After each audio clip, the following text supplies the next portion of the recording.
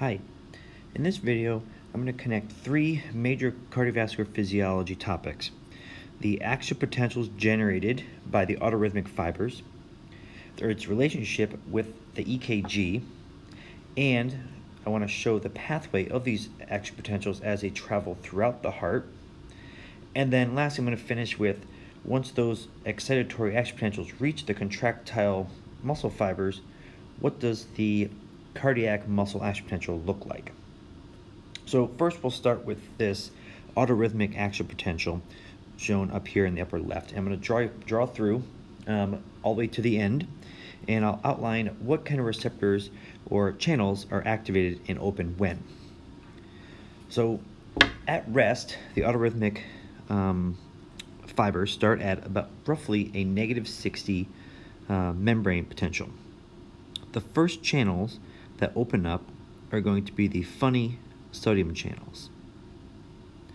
Now, these funny sodium channels are called funny really just because they spontaneously open, and really the spontaneity isn't really all that spontaneous because they open as soon as that -60 membrane potential is reached. Each time it triggers them to open up, and sodium will rush into that autorhythmic muscle fiber. Now, again, that's going to be the funny sodium channels. At about halfway through, the funny sodium channels close, and what takes over are going to be calcium channels. So here, these are going to be called transient calcium channels. Transient because they're short term, and calcium will rush into the autorhythmic fiber as well. Still, you're bringing in more positive ions, and you're pushing the membrane potential up to a threshold of about -40. Now, once -40 gets reached, it is a threshold, and what's going to happen is going to be long-lasting calcium channels take over, and they shoot the membrane potential up towards +20.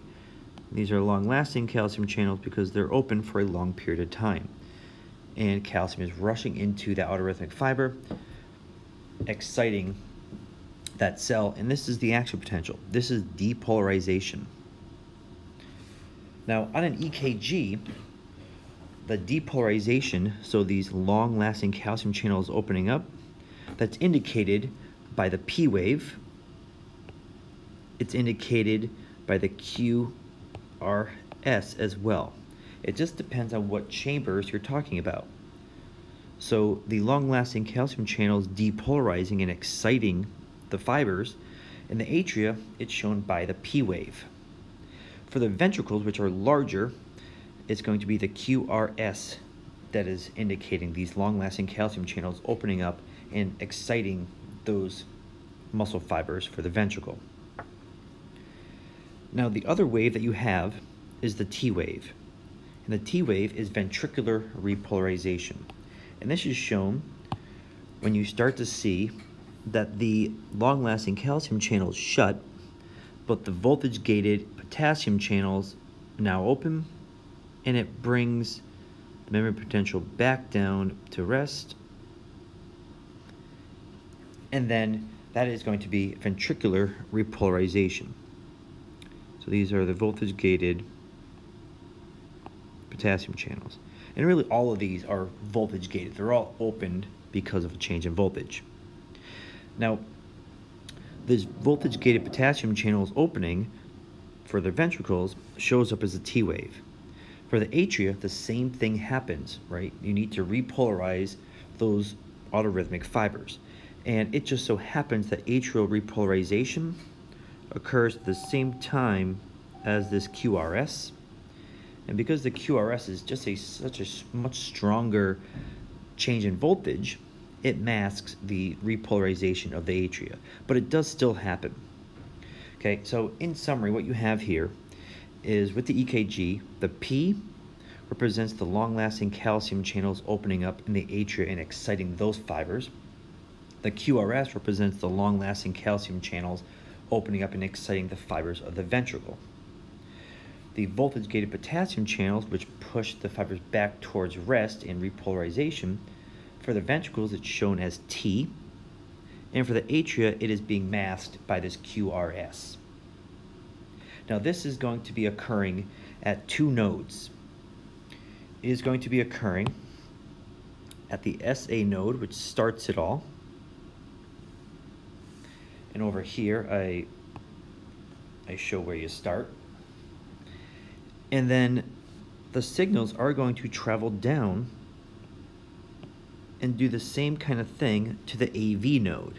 And the AV node then gets excited, and there's your AV node. Now, at the same time, the action potentials are sent down to the AV node to excite those fibers in order to spread the action potentials down along through the ventricles. Action potentials are sent along important bundles throughout the right atrium, which is that side, and then the left atrium, which is that side. Now, these bundles that travel over to the left atrium, it's called Bachmann's bundle. And that's really important because when you send these action potentials, you're ultimately going to excite the cardiac muscle fibers that contract, and then you will get atrial contraction. And atrial contraction occurs at roughly the same time the action potentials are going down to the AV node and ultimately going to travel down into the bundle of His, which is that first part before it branches. And then the action potentials split and they go down each branch. They're going to go down the right branch. It's going to go down the left branch because there's those two ventricles. Okay, so right now we're at this stage of the game. And again, as these action potentials are spreading down across the ventricles, the atria had just contracted. And then now you're spreading these action potentials to the ventricles, to the Purkinje fibers. And when you do that, you're going to excite the cardiac contractile fibers of the ventricles. And then you get ventricular contraction. So again, much of this is happening at roughly the same time. You're creating these action potentials in the SA node, sending signals to the AV node, while at the same time spreading it across both atria.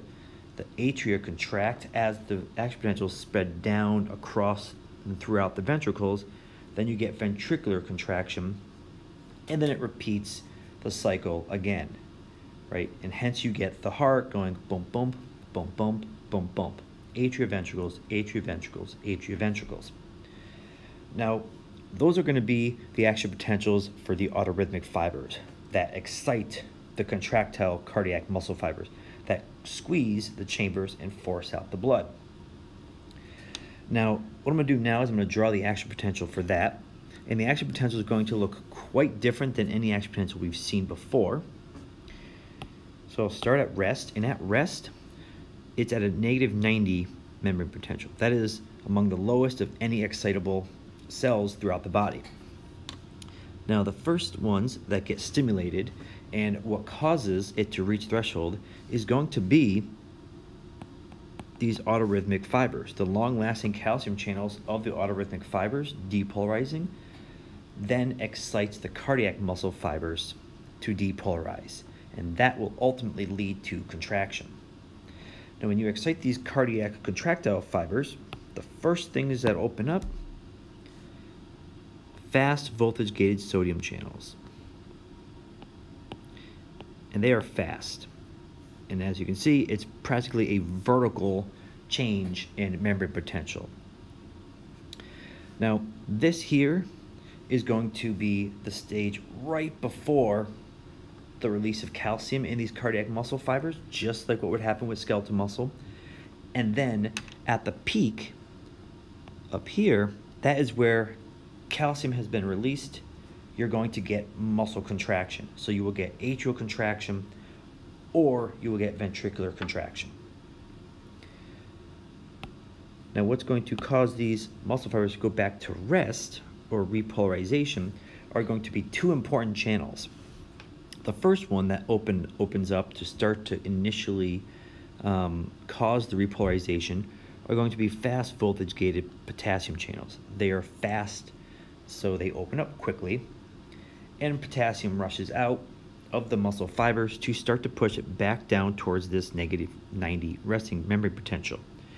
Now at the same time, because you excited these cardiac muscle fibers, just like in skeletal muscle, calcium is rushing out of sarcoplasmic reticula, and what ends up happening is you now have a rush of positive calcium ions filling the sarcoplasm that matches roughly the amount of positive potassium ions leaving. So in other words, you lose potassium ions out of the muscle fiber, but then you get a bunch of calcium coming in.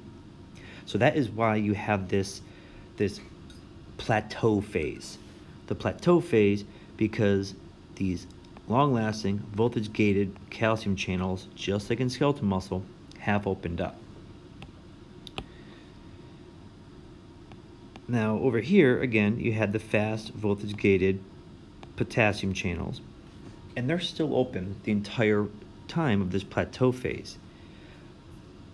Eventually, just like what would happen with neurons, you have a whole other set of potassium channels that open up, and now these are going to be slow voltage-gated potassium channels. There are a lot more of them, and once they finally open up, you get repolarization all the way back down to rest again, and then the muscles are no longer contracting.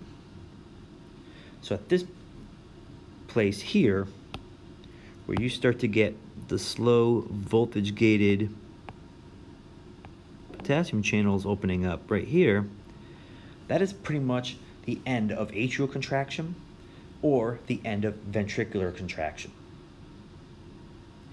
Now I know a lot of this is a bit too much at times, so I really recommend drawing these processes out and talking yourself through it. Teach other people. Definitely try to draw the connections between when these autorhythmic action potentials are created, how it relates to the EKG, where are these action potentials traveling throughout the heart, and where does contraction fit into this, right? So when you're depolarizing the ventricles, you actually have gotten atrial contraction. And then when the ventricles are relaxing again after they contracted, you're starting to get atrial depolarization again, and the cycle repeats. Now, if you have more questions on this, again, feel free to send me an email. I think the best way is probably to stop by office hours, and we can walk through this in more depth. And with that, I will see you on the next video.